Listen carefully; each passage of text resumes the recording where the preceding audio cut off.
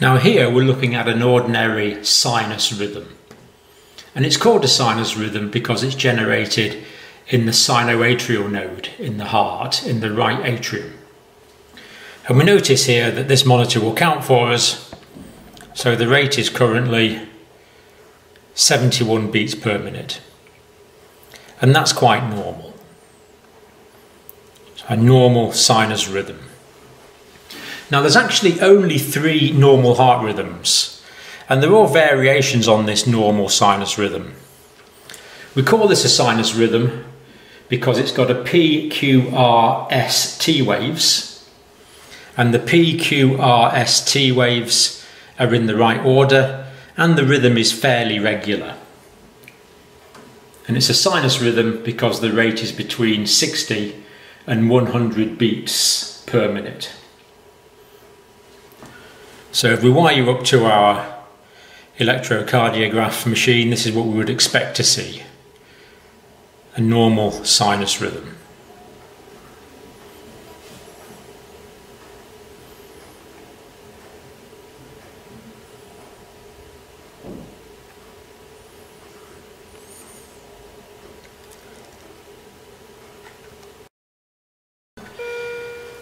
Now this patient's heart rate is slowing down.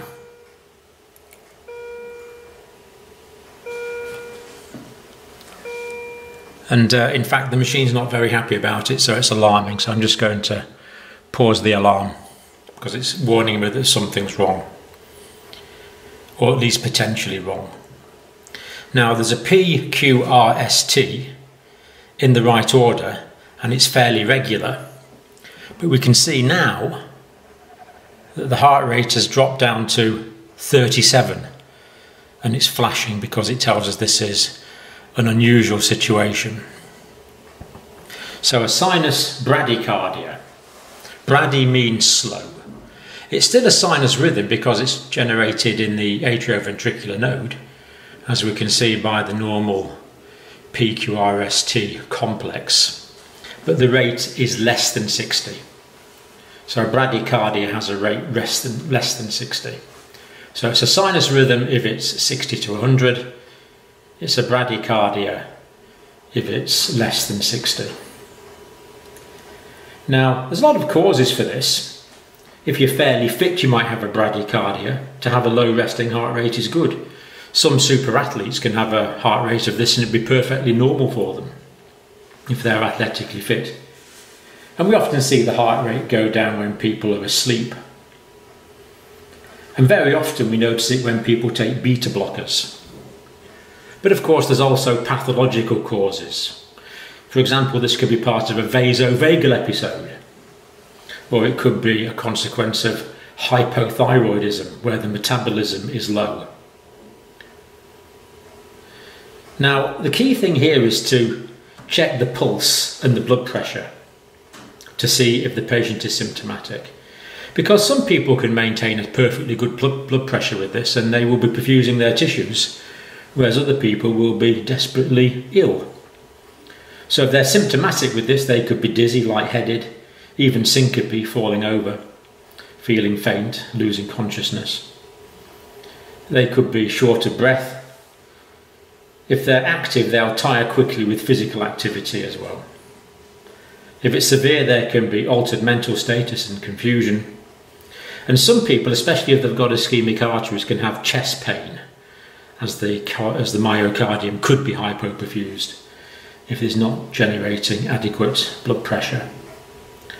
So always take the blood pressure, always feel the pulse. If the patient's not maintaining a blood pressure, if there's a cerebral hypoperfusion, not enough blood pressure going to their brains, then we would lie them head down to get the blood circulation going down to their brain. And of course we'd treat the underlying cause. And sometimes we can treat this symptomatically by giving atropine, which is an anticholinergic, so it's a parasympathetic blocker.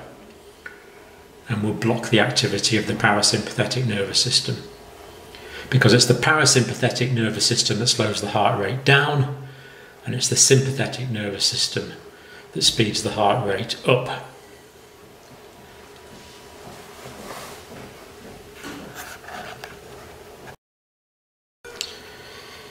Now here we notice the machine's alarming again because it doesn't like this rhythm, it's far too fast.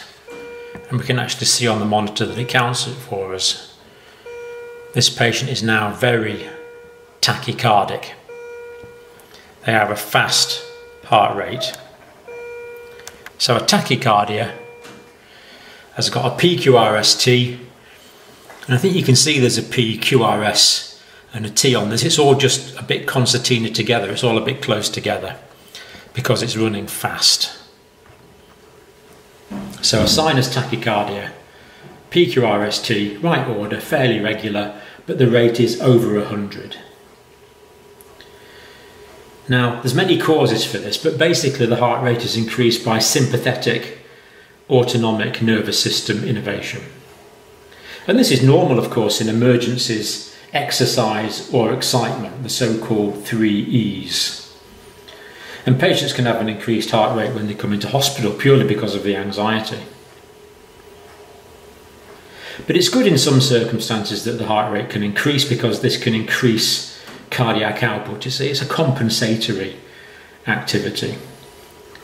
Remember, cardiac output is the amount of blood pumped out by the heart per minute, and cardiac output is the heart rate multiplied by the stroke volume, the volume the heart is pumping out per contraction.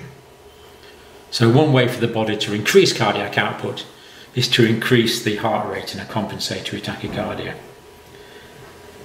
And this is what we get, for example, if a patient's hypovolemic, if they have low volume of blood, after hemorrhage or after diarrhea and vomiting or after burns, for example. And here the pulse often feels fast, weak and thready. But we can also see this in anemia, hypoxia, hyperthyroidism, where the metabolism of the body is too fast. We can see this in compensated heart failure, myocardial dysfunction such as ischemic heart disease, myocarditis. See it in many conditions. The symptoms of this depend on the cause. That very often there may not be any, unless a patient was hypovolemic, for example, and not maintaining a blood pressure, when they might be dizzy. And the treatment is to treat the underlying cause of the condition. Now, if you want to lower your heart rate, which is good physiologically speaking, then we need to get fitter, because fitter people tend to have a lower heart rate. So we can exercise more, lose weight, manage stress, avoid alcohol, and of course don't smoke. But I'm not sure you needed me to tell you that. So they're the only 3 normal heart rhythms: sinus rhythm between 60 and 100, sinus bradycardia less than 60, sinus tachycardia greater than 100. And of course this sinus tachycardia would be perfectly normal if you're out running, for example. It depends on the situation and has to be interpreted as to whether it's a physiological tachycardia or it's symptomatic of some underlying pathophysiological derangement.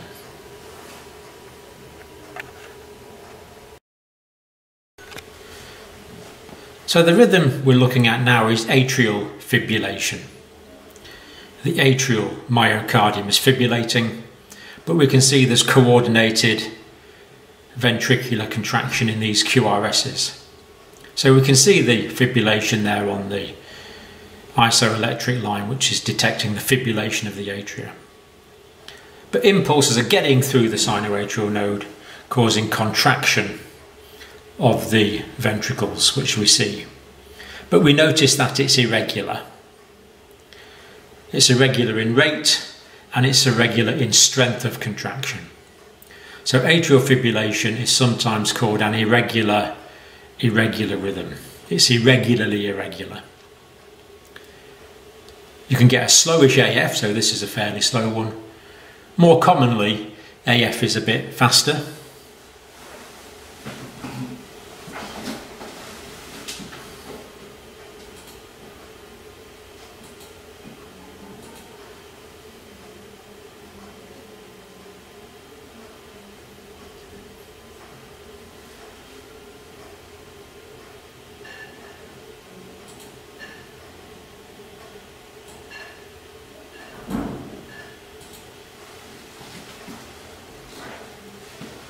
So this would be a faster atrial fibrillation. Now if this is acute in onset, we can actually treat this with, the machine's alarming because it doesn't like the fast rate. If this is acute in onset, we can actually treat this by anaesthetising the patient and defibrillating them.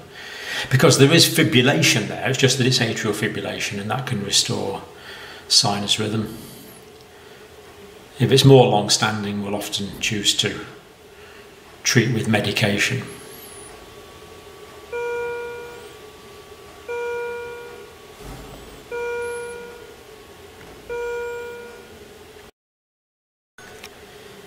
Now at first glance this rhythm may appear normal as a P-QRST in the right order, but can you see the gap between the P and the QRS is prolonged?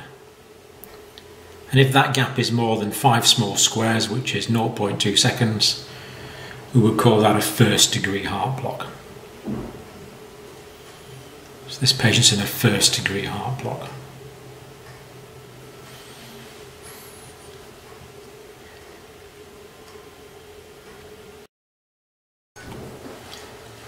So this patient's in sinus rhythm at the moment. Let's just keep an eye on it there.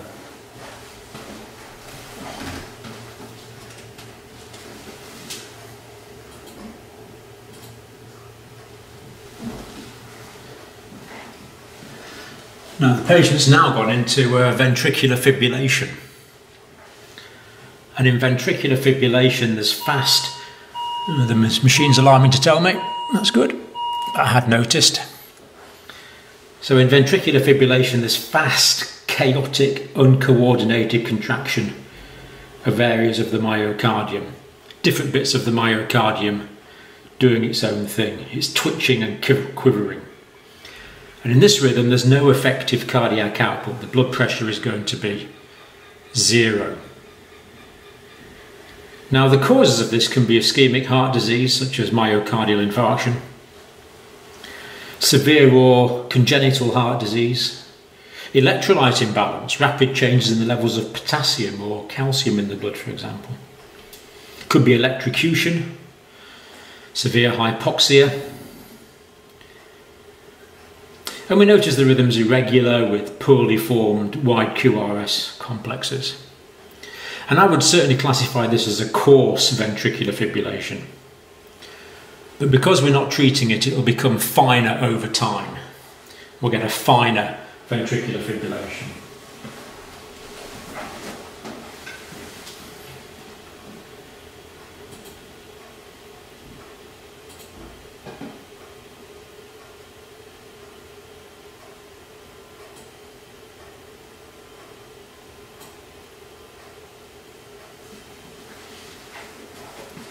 So now we can see it's becoming finer, it's not as, the amplitude is less than it was. And the finer ventricular fibrillation is harder to treat.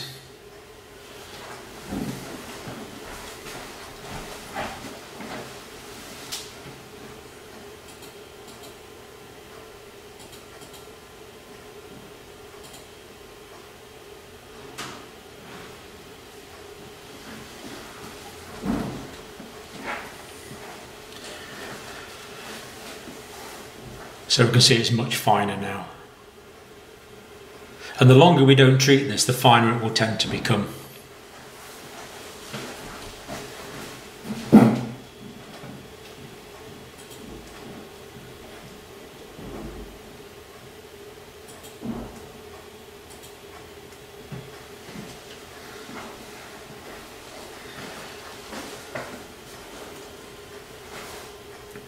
The finer it is, the more difficult it is to respond to defibrillation.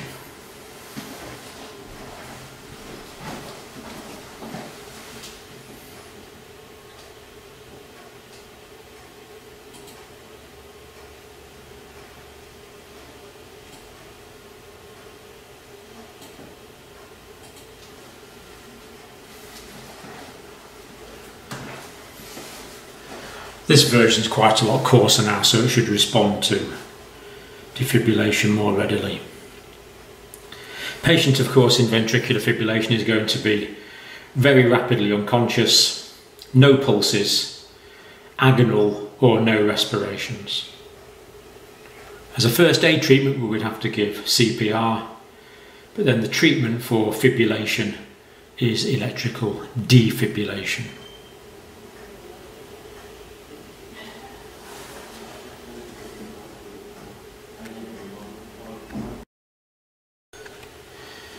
Now this rhythm is a ventricular tachycardia, VT. Very rapid ventricular contraction, but with a degree of coordination. Now this is quite a severe ventricular tachycardia, and this patient will probably be unconscious. But in some ventricular tachycardias, the patient can remain conscious for periods of time, indeed hours, although they'll feel very unwell. And if we don't treat this condition, this ventricular tachycardia, it will become a ventricular fibrillation as the rhythm gets finer. And we have to treat this with defibrillation. It's one of the shockable rhythms. So there's only two shockable rhythms. There's ventricular fibrillation and this one, which is ventricular tachycardia. If the patient's not unconscious, we have to, of course, anaesthetise them prior to administering the shock.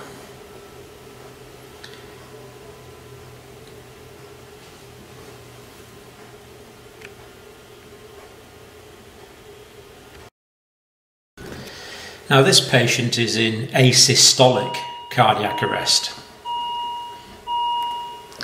There is no systolic contraction at all. The ventricles and indeed the atria are not moving. And asystolie, A means without. And of course this is the rhythm you would get with anyone who was dead. But if someone's gone into this rhythm recently, we would try to reverse it by inducing a shockable rhythm such as ventricular fibrillation. So that's asystolic cardiac arrest.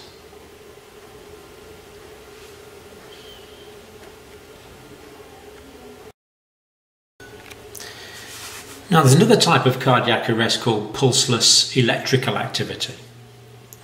And that's exactly what it says. There is no pulse, but there is still electrical activity going on in the heart.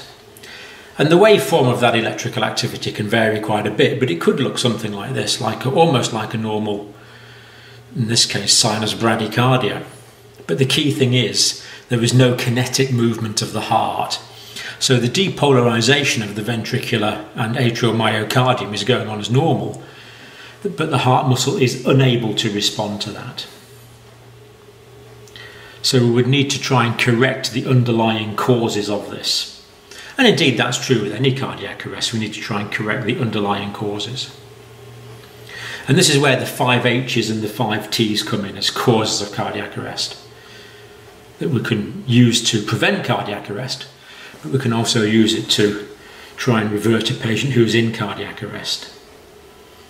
And the 5 H's as causes of cardiac arrest are hypoxia, not enough oxygen getting to the myocardium; hypovolemia, not enough blood getting to the myocardium; hypothermia, when the body temperature is too low; hypo or hyperkalemia, both can cause cardiac arrest, whether the potassium is too low or too high. And the 5th H is hydrogen ions, which of course is the cause of acidosis. So if there's more hydrogen ions, the pH will be lower because the patient will be more acidotic. And then the 5 T's as causes of cardiac arrest. One is tension pneumothorax, where there's a build-up of pressure in the pleural space. Cardiac tamponade, T for tamponade, where there's increasing pressure within the pericardial sac, constricting the heart. T for toxins and potential drugs, of course. And then T for thrombosis, which can be pulmonary thrombosis. And T for thrombosis, which can be coronary thrombosis. So this shows the importance of not just looking at the monitor, but assessing the patient's overall condition and palpating central and as well as possibly peripheral pulses.